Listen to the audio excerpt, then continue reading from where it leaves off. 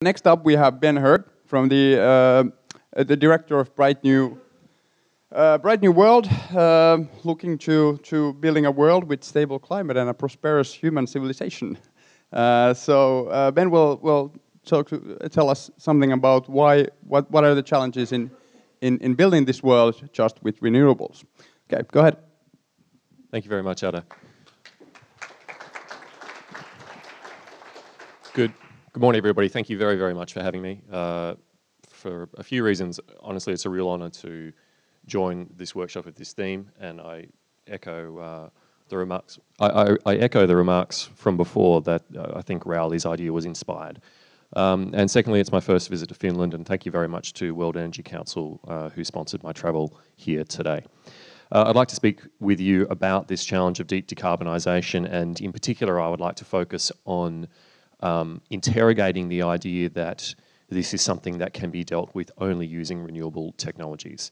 And that is an idea that we, which is myself and my thesis supervisors, interrogated to publish a paper called Burden of Proof, which was published last year and went on to be one of the most highly shared papers of the year, I'm pleased to say, from that journal. So clearly a lot of people are wanting to have a framework to understand what can renewable technologies offer this problem and what are the limitations. And that is not a matter of being supportive or not supportive of the use of technologies. It's a matter of being realistic and pragmatic about what some technologies can do, what they can't do, what their limitations are.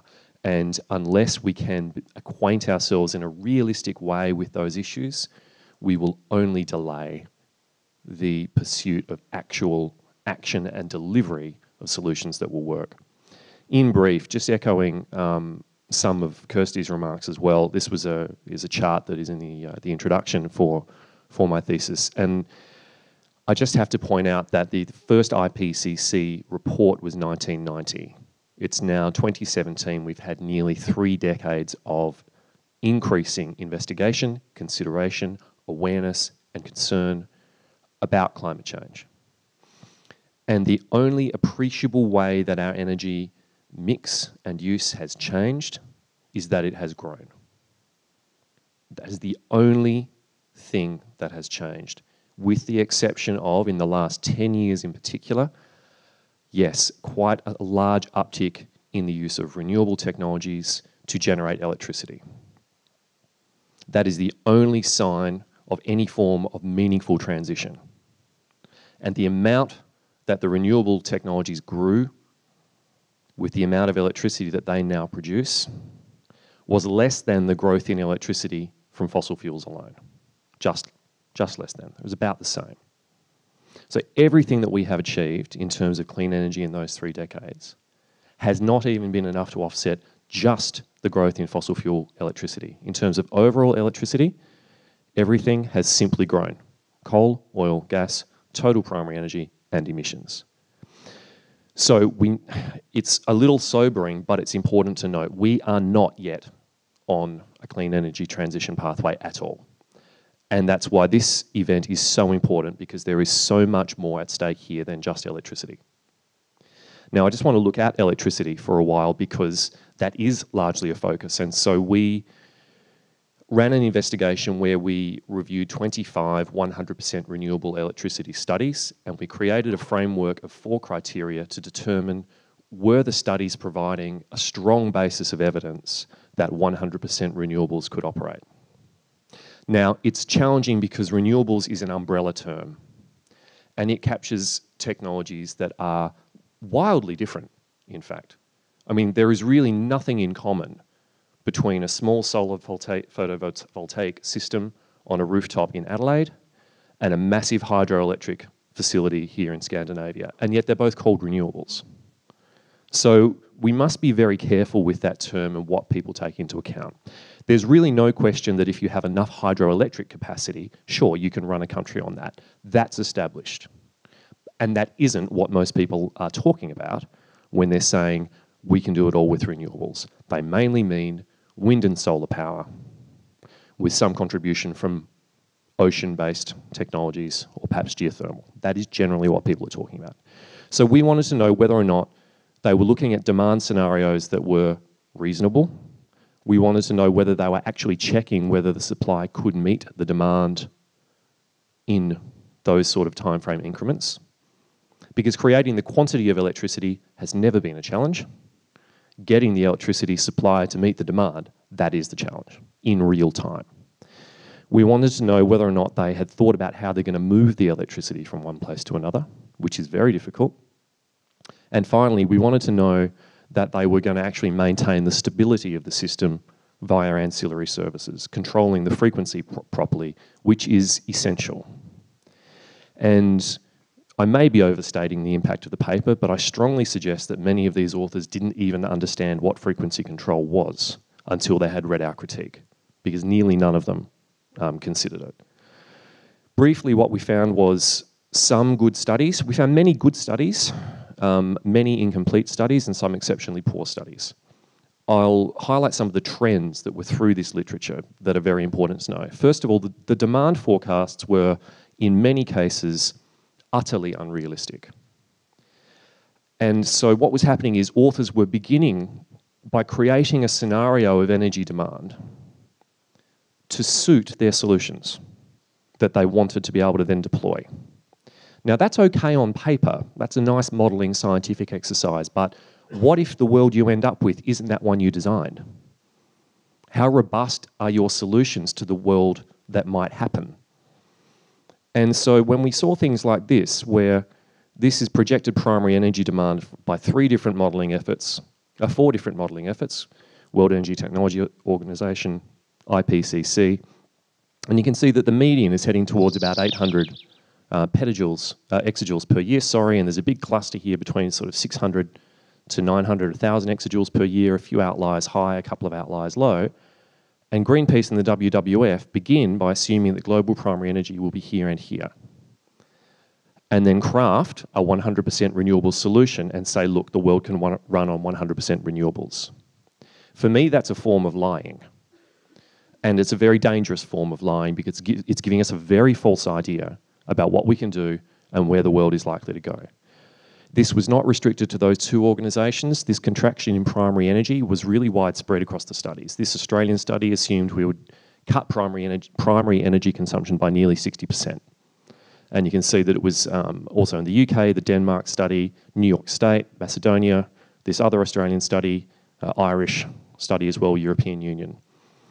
Now, in some specific jurisdictions, like perhaps here in Finland and also in Australia, we have a relatively mature amount of per capita energy consumption. We can't consume too much more energy. We're kind of saturated. Okay, fair enough. And so possibly in future, in some jurisdictions, you might actually see energy consumption per capita reduce a little bit. That's fine. But these projections were way outside of historical precedent. And therefore, their solutions are not robust. So we end up pursuing a solution set that is almost inevitably going to fail. And that's really very risky. Many of the scenarios did not do modelling to actually ensure that supply was going to meet demand. Now here's one effort that did from Australia, and you can see just how challenging it becomes, where ordinarily we would run a baseload provider at about this level, which in Australia is predominantly coal and gas. We have one of the dirtiest electricity supplies in the world, but it could be nuclear power, as per some of the countries here in Europe, and then some peaking supply. Well, here, we're needing to combine a wind supply, which is wildly fluctuating, solar thermal and solar PV with storage so that it can move over to match the peaks, and here we have an enormous backup sector of biomass, which is absolutely crucial in some weeks and completely idle in other weeks. And this is in the Australian setting where we have a very good renewable resource compared to our population. This is very difficult, and this was only done to a 1-hour resolution, as opposed to 15-minute, half-hour, 5-minute, and renewable energy can fluctuate on those timeframes, and does. Many of the studies, when they said renewable, meant absolutely maximising hydroelectricity use. Now, in some settings, that's already the case. In some settings, that can be okay. In many of the settings they're talking about virgin rivers. So they're talking about developments like this on frontier Amazon rainforest territory, thousands of kilometres away from the major cities of Brazil, thousands of kilometres away from the energy consumption. These sorts of developments are going to flood, in this case, 95 square kilometres of river valley in the Amazon will be flooded in the name of clean energy. So if we pursue hydroelectricity in frontier places like South America, like Africa, what we're doing is destroying the very natural assets that we're supposed to be protecting by managing climate change. And you really have to ask yourself, why are we doing that? When we could get equivalent energy, and in fact do get equivalent energy on 1.4 square kilometres, just 100 kilometres away from Buenos Aires, in an area that's already farmland.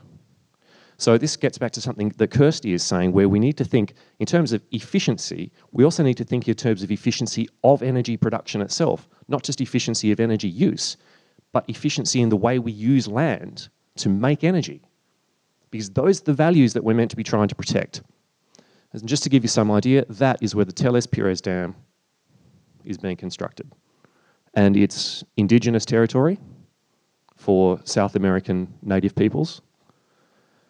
And this is where most of Brazil lives. Whereas by contrast, there is Buenos Aires and there is the nuclear power station. It is, I think, far more moral for those of us who live in cities to accept a nuclear power station close to where we use the energy and take responsibility for those impacts. And finally, there was also huge dependence on biomass. Really, to get that reliability where people didn't have enough wind and solar resource, the expectation of using biomass was enormous, such as in the Irish study where they presumed up to 80% plus of primary energy would be biomass. The consequences of biomass at this scale are staggering. It's enormous increased land consumption precisely in the century where we cannot afford that if we want more wilderness in our world. And so again, we need to realise that when we are looking to address climate change, we cannot sacrifice every other sustainability value along the way. We actually need to bring these things together. We can't industrialise every landscape in the pursuit of clean energy. That, for me, is defeating the purpose of being an environmentalist. And just quickly, in terms of efficiency and in terms of energy consumption, yes, we want to be efficient, but if we want to close materials loops, we need energy. Recycling is incredibly energy-intensive business. If we want to get more value out of ore from the ground, if energy is cheap and clean, we can get more value out of that ore and do less mining. So always thinking in terms of only using less energy, sometimes we actually need to use more energy because it can substitute for other natural services. And that's something that I think today is going to be very, very interesting in terms of how can we substitute for synthetic fuels? How can we substitute for fossil liquid fuels? How can we substitute for heat and remove impacts from here by intensifying with energy? If the energy is clean and it's affordable, we can do that. We can make a better world. Because these resources don't recycle themselves. That's energy. So we need to pursue a pathway where we can make that energy plentiful and clean, and then we can, as well as reducing greenhouse gas emissions, also improve our sustainability on a whole range of fronts. I'll leave it at that. I look forward to your questions, but thank you again very much for having me.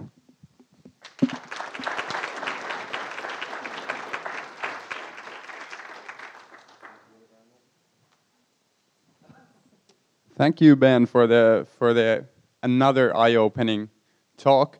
Now we've heard any questions for Ben at this moment?